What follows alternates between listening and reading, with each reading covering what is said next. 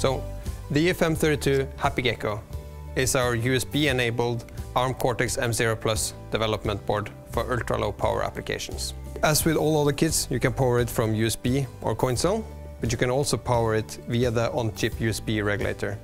And of course, it's supported by Mbed out of the box. It comes with buttons and LEDs to quickly get you started, but it also comes with a temperature and humidity sensor.